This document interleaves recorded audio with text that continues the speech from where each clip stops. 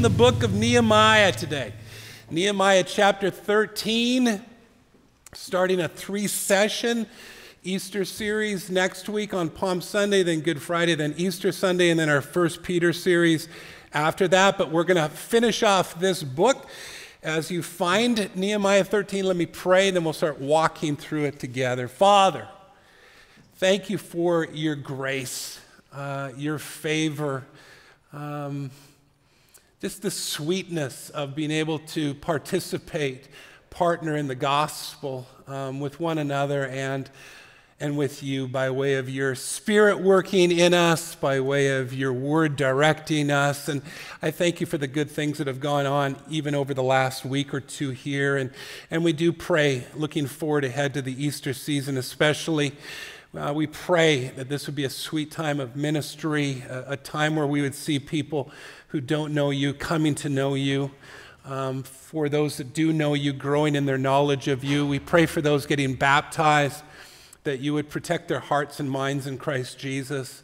The enemy loves to attack and snatch good things away, and so I pray against the enemy. I pray against fear and doubt and discouragement that sometimes can happen, especially with those getting baptized as they get closer to the date. So I pray for them. We pray for them together. And now guide us as we finish off this study today. Guide us by way of your Spirit as we look at your word in Jesus' name. Amen. If Nehemiah, the book of Nehemiah, if Nehemiah was made into a movie, it would have ended in chapter 12. Chapter 12 was a culmination, right? I mean, it would have been a perfect ending, a culmination of so much good that's gone on. We partied last week in chapter 12. There was this great coming together, celebrating not only the rebuilding of the ruins that was Jerusalem, the walls and the home specifically, and then the temple before that, but more importantly and significantly, the rebuilding of a people, now in right relationship with God. That's where the movie should have ended. Chapter 12, the end, roll the credits. Great time last week, but it doesn't end there. It ends with chapter 13, and that kind of sucks, just to be honest with you. Because chapter 13 is not full of things like that, as we will see. It's just the opposite. Speaking of movies, one of my favorite movies growing up was The Karate Kid. Anybody? Karate Kid? This is going back a ways, right? Grandpa Funk talking about the talkies that he used to watch. Anyways, Karate Kid, loved it, saw it many times. Perfect ending to that movie. Perfect ending. Daniel, Ralph Macchio, remember at the end of Karate Kid, pulls out the crane method. Remember the crane method that he learned from Mr. Miyagi, his sensei? And he brings it out and he destroys, he levels Johnny Lawrence. Remember Johnny Lawrence, the blonde kid from Cobra Kai, levels him. That's the end of the movie with Elizabeth Shue, who played Allie in Karate Kid, whom I had a crush on all through college. I'm not alone, you know what I'm talking about. She brings out the trophy, hands it to Daniel. Mr. Miyagi's there, crowd's going crazy. The end. That's how it ended. It's a great ending. If you went to Karate Kid back in the day in the theater, you walked out of the theater just wanting to kick something. You were so fired up. But what if it didn't end that way? What if it didn't end with Daniel winning, but Daniel getting disqualified because the crane method was deemed illegal?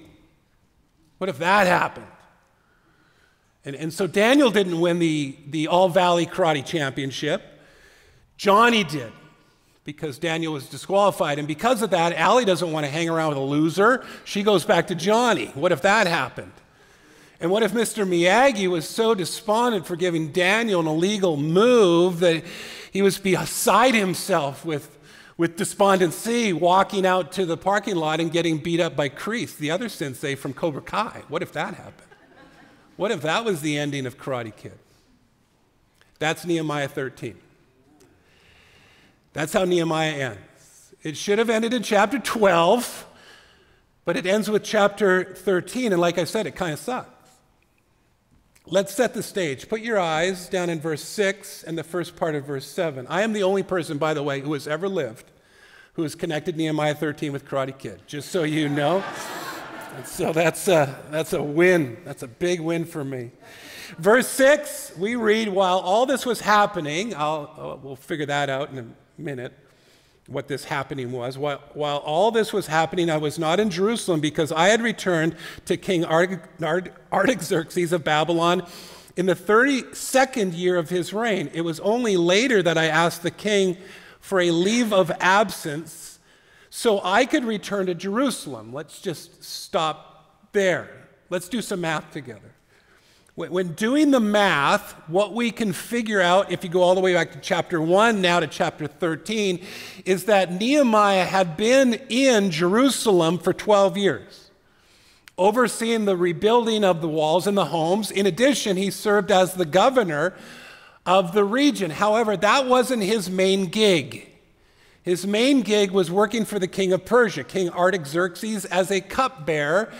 And back in chapter 1, he had asked for a leave of absence so he could go to Jerusalem and help with the rebuilding project, but he had promised to return to him, which is what happens between chapter 12 and 13. We don't know how long he's been gone for. We just know that he asked for a second chance to go back to Jerusalem to see how things were. So we don't know how long the period of time is between the two chapters. We just know that when he arrives, when he returns to Jerusalem, things aren't good. And what chapter 13 does is it records a handful of things that Nehemiah finds that have arisen in his absence. The first, if you like taking notes, is legalism. Let me read verses 1 to 3. At that time, the book of Moses was read publicly to the people. The command was found written in it that no Ammonite or Moabite, keep those two groups in mind, should ever enter the assembly of God, because they did not meet the Israelites with food and water. Instead, they hired Balaam against them to curse them. But our God turned the curse into a blessing. That's a reference to something that you can read about in Numbers 22 and following. I'll leave that to your own study. Verse 3, when they, that's the Israelites, heard the law, that law is recorded in Deuteronomy. I'll show you where, or let you know where, Deuteronomy 23, 3 to 5. The law that the Ammonite and the Moabite can't come into the household of God. When they heard that law, they separated all those of mixed descent from Israel. So what they had read from the book of the law, and remember, that's what they've been doing over the last month, right? At least previously to chapter 13, they've been spending time reading the book of the law of Moses.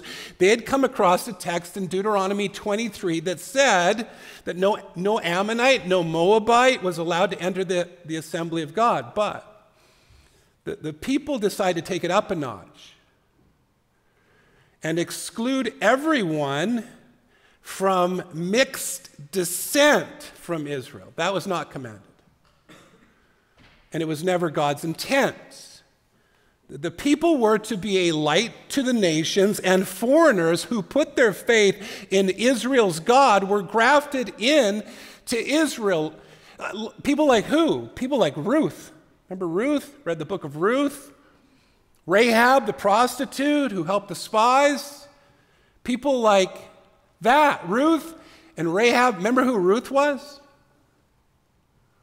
She was a Moabite, of all things. A Moabite who married a kinsman redeemer. His name was Boaz. They had a kid. His name was Obed. Obed had a kid. His name was Jesse. Jesse had a kid, his name was David, King David, through which that kingly line, the Messiah, would come. If you ever read the genealogy of Jesus recorded in Matthew 1, you will read the names Ruth and Rahab there. Two major problems with legalism. One, it seeks to make us more holy than God. usually focusing on things that we shouldn't do. Many Christians live their lives like this, totally focused on things they shouldn't do. So, for example, going forward to the time of Jesus, we have the command to keep the Sabbath. The Pharisees hear that, and they said, well, we have to make sure that we don't break the Sabbath, so they created 39 separate categories of what entailed work, with many subcategories under those 39 categories. Literally, there were thousands of rules connected to the Sabbath, down to details like how many steps you could take on the Sabbath, to how many letters you could write on the Sabbath. The problem is, when we become so concerned with what we can't do, we end up doing no good either. Which was the case with the Pharisees, who had deemed it illegal to even heal on the Sabbath. Jesus changed that and essentially said to them, saying to us as well, it's always good to do good. The second problem with legalism is that it keeps us from people and keeps people from God, which, like this law in verse 3 of Nehemiah 13, would have kept people like Ruth and Rahab from God. I've had what I would call two mentors in ministry. My first mentor was a guy I met who was the camp director of the camp I was working at. I thought I was going to get into camp ministry as a vocation. He was a big part of my early life in ministry. And then my second was a pastor that I worked for when I started working in the church. Great man, learned so much from him. He has since passed. I only had to rebuke him one time. And my rebuke of this mentor of mine came when he told me that he had built a relationship with a non-Christian, good relationship. And one day, this person who he had built this relationship with wanted to meet with him and suggested that they meet at a casino nearby the church where my mentor worked, in a restaurant within the casino. Wanted to meet, just talk, catch up, had some questions for him. My mentor said he couldn't meet there for risk of being seen in the casino. I rebuked him. And I said to him that in the same way Jesus risked being defined as a glutton and a drunkard for the sake of the lost, he should have risked being defined and categorized as a gambler for the same reason. Legalism keeps us from people and people from God, which is never God's intent. That's the first thing that stands out, legalism. The second thing that stands out, and I'm borrowing this title, not the guts after it, but the title itself, is nepotism. Take a look at verses 4 to 9. Now, before this, the priest, Eliashib, had been put in charge of the storerooms of the house of our God. He was a relative of Tobiah and had prepared a large room for him where they had previously stored the grain offerings, the frankincense, the articles of the tenths of grain, new wine, and fresh oil prescribed for the Levite singers and gatekeepers, along with the contributions for the priests. Here's the verse we read already, while all this was happening, I was not in Jerusalem because I had returned to King Artaxerxes of Babylon in the 32nd year of his reign. It was only later that I asked the king for a leave of absence so I could return to Jerusalem. Then I discovered the evil that Eliashib had done on behalf of Tobiah by providing him a room in the courts of God's house. I was greatly displeased and threw all of Tobiah's household possessions out of the room. I ordered that the room be purified, and I had the articles of the house of God restored there, along with the grain offerings and frankincense. I also found out that because the portions for the Levites had not been given, each of the Levites, actually, let me stop there. I'm getting ahead of myself. So nepotism. So what's going on? Well, we have a priest. His name is Eliashib, and he has been given the orders by Nehemiah before Nehemiah left to go back to Susa to be in charge of the storerooms within the temple. Eliashib has a relative. His name's Tobiah. And he had given Tobiah a room in the house of God to crash in, to call home. Who's Tobiah? We know Tobiah. We've met him before. Hang a left. Go all the way back to chapter 2. We met him there. First, in verse 10. When Sanballat, so this is Nehemiah 2:10, when Sanballat the Horonite and Tobiah the Ammonite, wait a second.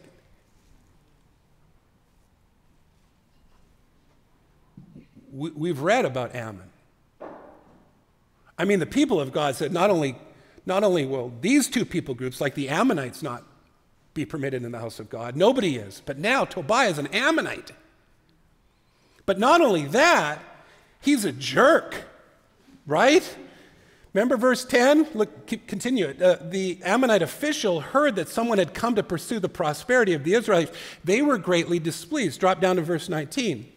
When Sanballat the Horonite, Tobiah the Ammonite official, and Geshem the Arab heard about this, they mocked and despised us and said, "What is this you're doing? Are you rebelling against the king?" Tobiah was the guy who said, even if you build the walls, if a fox walks along the walls, they'll crumble. That's Tobiah. He's a mocker. He's an Ammonite. He's greatly displeased that this has gone on, the rebuilding. Take a look at verses 7 and 8 in chapter 4. When Sanballat, Tobiah, and the Arabs, Ammonites, and Ashdodites heard that the repair to the walls of Jerusalem was progressing and that the gaps were being closed, they became furious. They all plotted together to come and fight against Jerusalem and throw it into confusion. Chapter 13. But now, here he is, Eliashib, the priest of all people, in great hypocrisy, turning away the nations from the temple, is now saying to his relative Tobiah, the enemy, the mocker, the Ammonite, "Hey, stay here." What the heck?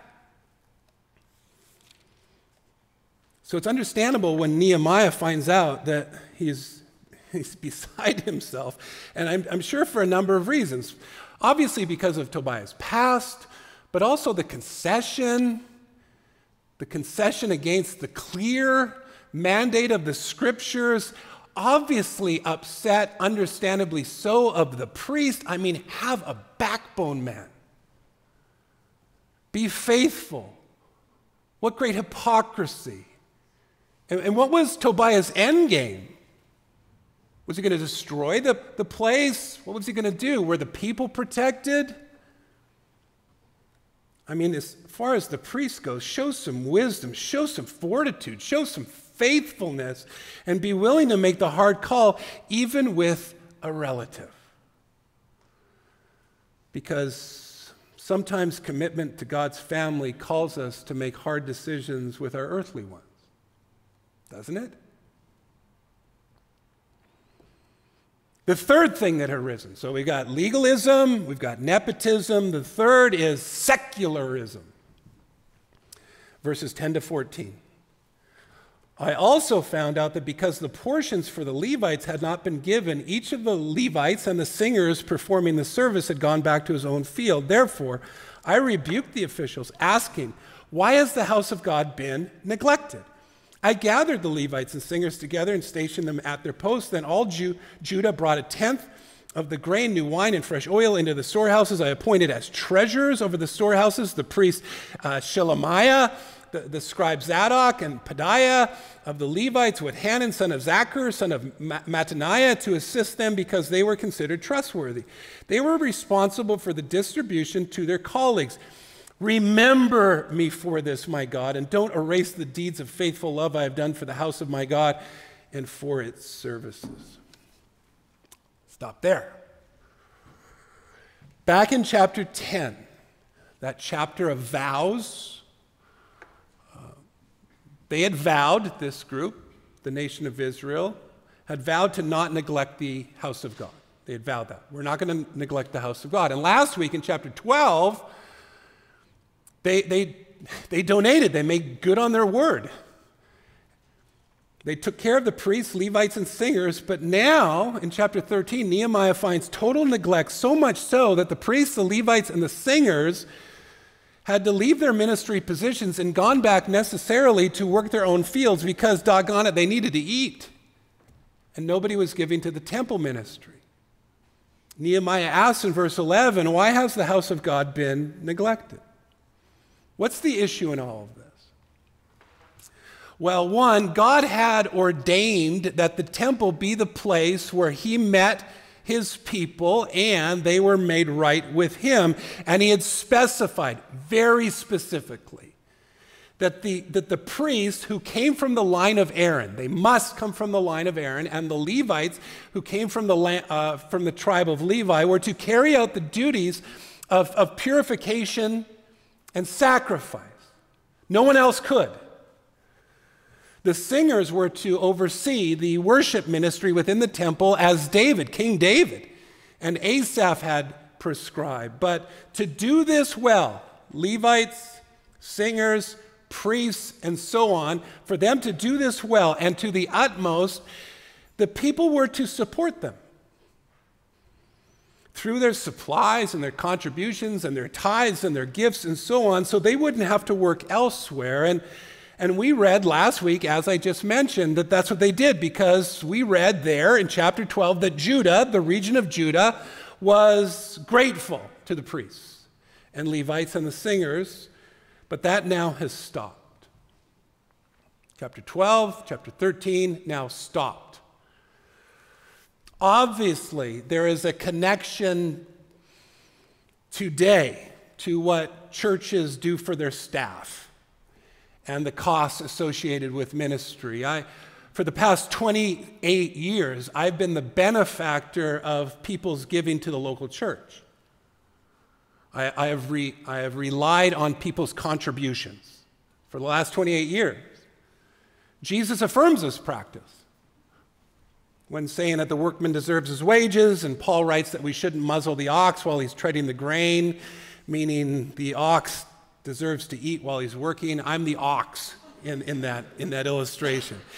In other words, it's okay to make a living off the gospel. And as a community, as if you were with us last Sunday for our lunch, you do that.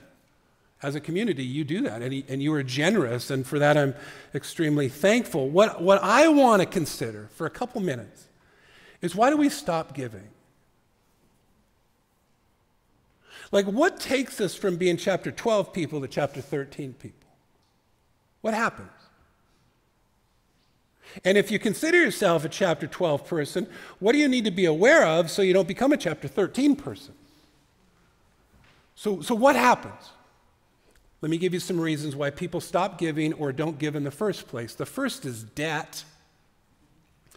Research shows that a major reason why people don't give is debt, which is understandable. I mean, if you're carrying a lot of debt, bills are coming in, collectors are calling, and every extra dollar left over needs to service that debt. It's really tough to get motivated to give. The average person, every person who lives in Vancouver, the average debt is $21,929 per person, not including mortgage.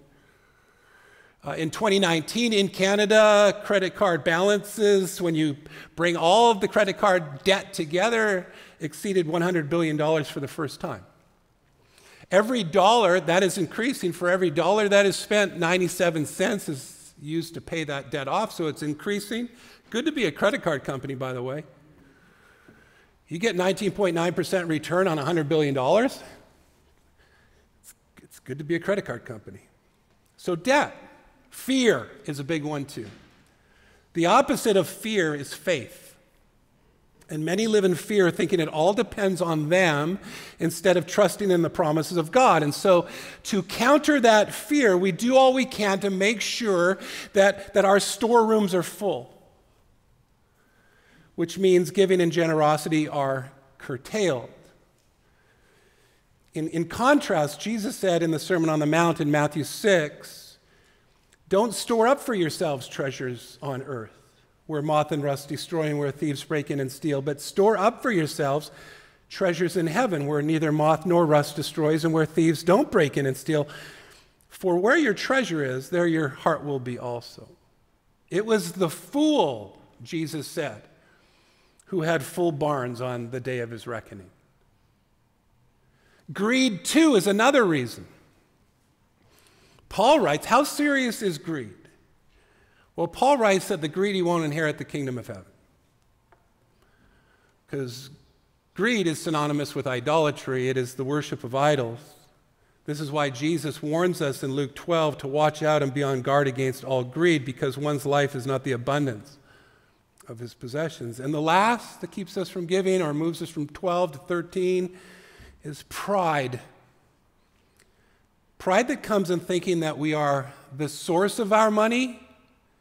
Pride that comes with having money in the first place and all the toys and trinkets and bling that comes with it. The book of Deuteronomy, if you've ever read it and studied it, is Moses' farewell address to the people of Israel. He's not going into the promised land with them, and so he wants to give them some last-minute pieces of advice. That's the whole book. In Deuteronomy 8, he writes this, "Be careful that your heart doesn't become proud, and you forget the Lord your God, who brought you out of the land of Egypt, out of the place of slavery. He led you through the great and terrible wilderness with its poisonous snakes and scorpions, a thirsty land where there was no water. He brought water out of flint rock for you. He fed you in the wilderness with manna, which your ancestors had not known, in order to humble you and test you, so that in the end he might cause you to prosper." Okay, here you're going to prosper. Now, here's the warning. Hear the warning. You may say to yourself, my power and my own ability have gained this wealth for me, but remember that the Lord your God gives you the power to gain wealth. Is it wrong to have money? No, to quote from one I respect greatly, it's wrong to keep it and hoard it and not be ready to share it and to rest your hopes on it. There will be the rich in the church, and God gives us things to enjoy, but we must always keep in mind that there is nothing we have that hasn't been given to us. Paul asks rhetorically, what do you have that you have not been given? Why are you acting, he says to us, like it wasn't given to you? All we have comes by grace, and we need to be people of grace, which is why Paul calls giving a ministry of grace. I've said this a billion times in my life. The currency in God's kingdom, and I borrow this idea as well, the currency in God's kingdom is grace. That's what we spend. We receive grace, we give grace. Everything we have is grace. We are to be conduits of grace, go-betweens. That's why, again, Paul calls giving a ministry of grace. Why do I call this point secularism, though? Well, because the word secular comes from the Latin, means literally the world. And when our relationship with the world becomes most important, the ministry of the kingdom will lessen. And our money will follow. This is what took the people from chapter 12 to chapter 13. Tied to this is the next thing that Nehemiah discovers upon his return to Jerusalem, and that is materialism. Let me read verses 15 to 22. "At that time I saw people in Judah treading wine presses on the Sabbath. They were also bringing in stores of grain and loading them on donkeys, along with wine, grapes, and figs. All kinds of goods were being brought to Jerusalem on the Sabbath day.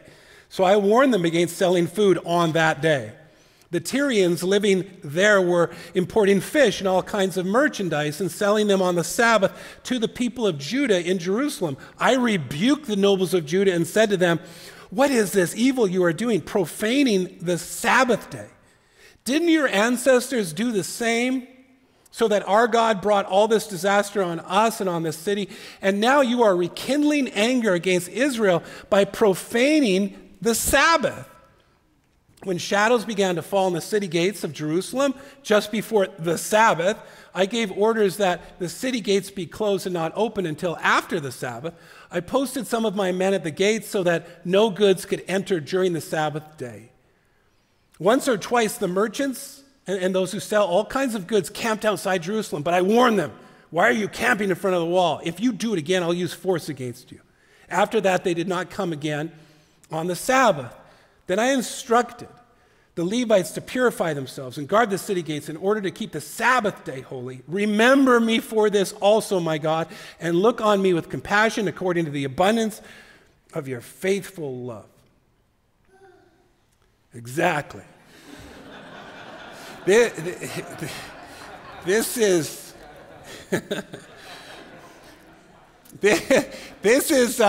simply what we just read here. This is simply profit over purity. And we are called to the opposite.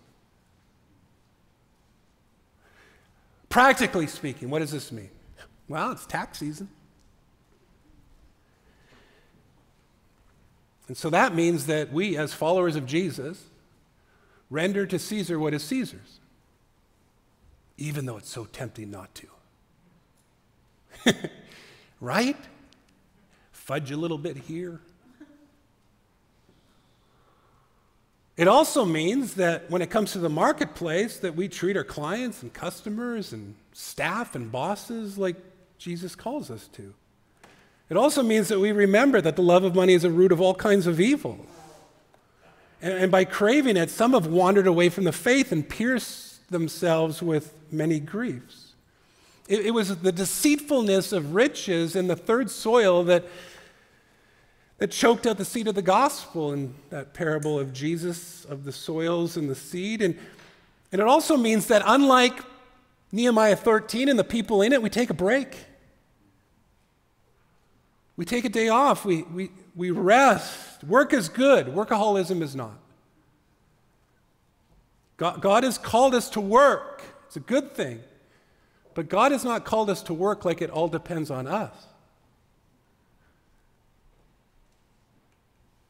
What this also could mean is you don't take the promotion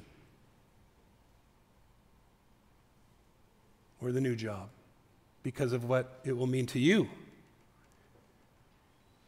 or your relationships, familial, friendships, your relationship with Jesus most of all. Something to think about. Profit over purity, purity over profit. So we've had legalism, we've had nepotism, we've had materialism, secularism and materialism. We end with one more. Nehemiah, on his return, discovered King Solomonism. It's not a word unless you right-click it, add it to the dictionary. Now it is a word. Let me read the last part of chapter 13, starting at verse 23. In those days, I also saw Jews who had married women from Ashdod, Ammon, and Moab. Isn't that brutal? There they are again. Ammon and Moab. They wouldn't let anybody in, but oh yeah, now they're marrying them, and they're housing them in the temple. Bad news, man. Half of their children spoke the language of Ashdod or the language of one of the other peoples, but could not speak Hebrew. Couldn't speak their own language. I rebuked them, cursed them, beat some of their men, and pulled out their hair. It's awesome. It's unbelievable. Nehemiah, man. Goes all Will Smith on them.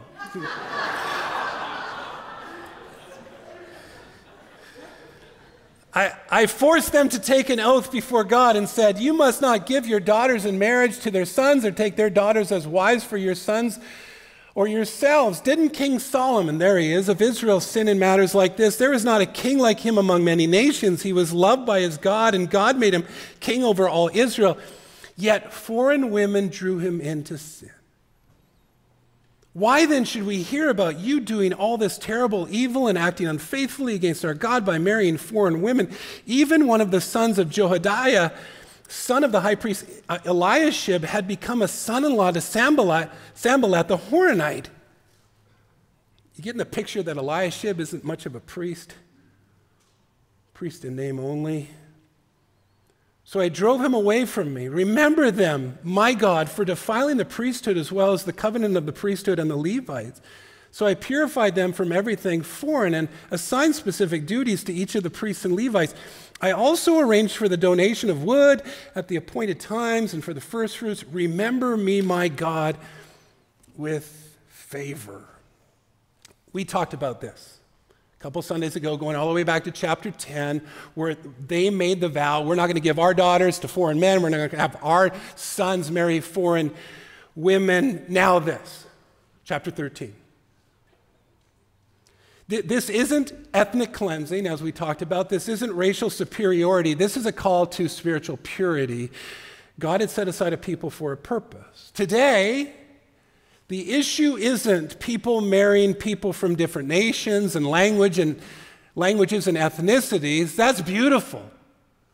That's the beautiful mosaic that is the kingdom of God. Today, it's making sure people who love Jesus marry people who love Jesus, so as to do all you can to not be drawn away from Jesus. Because a major concession like that can lead to so many smaller ones. And before you know it, the testimony of Solomon is your testimony too. Drawn into sin.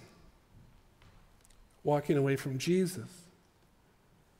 But additionally, people who love Jesus should marry people who love Jesus so they can create a home where the language spoken is the shared language of faith in Jesus, so that their children won't speak an altogether different one. For few things are sadder than our kids not speaking the language of faith in Jesus, right?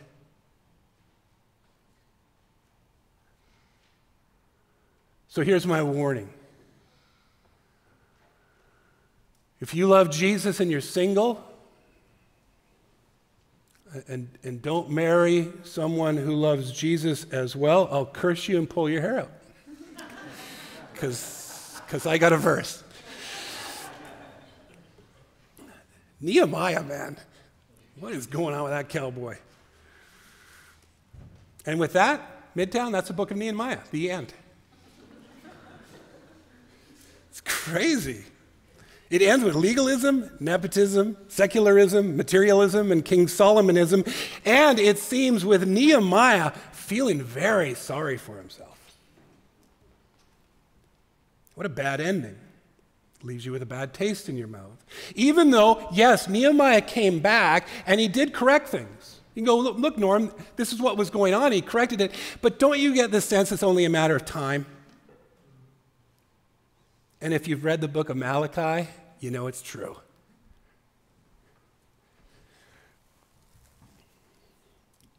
And it's a bummer because think of all the good things that we've learned over the last 3 months. That we should be people quick to pray like Nehemiah was. And planning is okay too. Nehemiah was a prayerful planner. We learned that. And we learned that we should be ready to go when God calls us to go, and that God's not hesitant calling us away from cushy things, jobs, to other parts of the city or perhaps to other parts of the world. But if we go, even though it's God's call, we learn that we should expect opposition. But we learn we fight that opposition and can fight that opposition. We learn that we fight it by prayer and by carrying the sword in our belts. Remember that? And we fight it together. We need each other. We're to stand together with one another. We can't fight alone. That's who we are. We need the community. Who else are we? We're diverse, but called to unity and partnership, all working together for the sake of the building and populating of the New Jerusalem. That's our mission. We also learn that we are to be people of the Word who read it and share it and explain it and do it and rejoice over it by what we discover in it. And yes, there will be times of confession and repentance. There will be times of mourning, but not all the time. For we are to be a people who party well, celebrate well. Thanks should be often coming off our lips.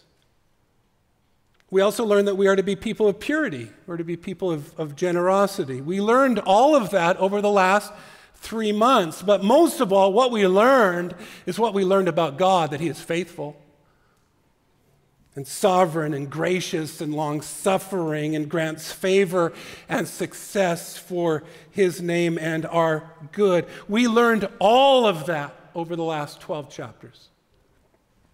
Should have ended in chapter 12. But it ends with chapter 13. But you know what? I'm glad it does. For although this is the end of the book of Nehemiah, it's not the end of the story. As bad as this ends, it reminds us that Nehemiah isn't the crescendo of God's story. Jesus is. The cross is. The empty tomb is. A living Savior who now reigns at the right hand of the Father, supreme over all things. It also reminds us that there will be a never-ending battle on this side of heaven. The flesh opposing the Spirit, tempting us to return to what we only just repented and vowed never to do again. How was your week? Any repenting, vow taking, only to return? We're reminded in this of that never-ending battle, a battle that won't end until we enter the better city that Jesus is now building for us. And finally, as we close this book, we're reminded by the way this book ends that our security isn't based, it can't be based on the vows we make, but the blood that was spilt. And our protection doesn't come by the walls we build, but by the Spirit who seals until the day of Christ Jesus. That's not how Nehemiah ends, but Midtown, that's how this book ends, and that's the best of all endings. Would you rise as we go into a time of response?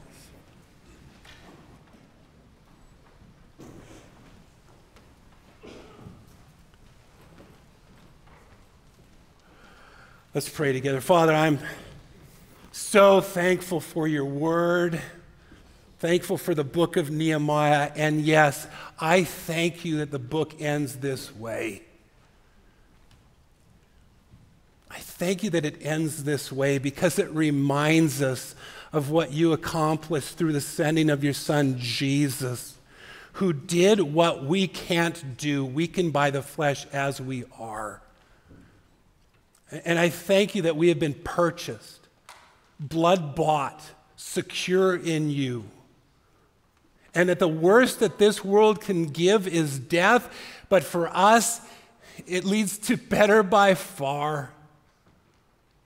I thank you. I thank you for the protection of the Holy Spirit, the sealing, guaranteeing work of the Holy Spirit. We're so full of joy and thanks. And now as we come and remember what has been accomplished for us by way of Jesus through the meal that Jesus, your Son, ordained and has given to us, we want to do it with worship, our hearts full of worship.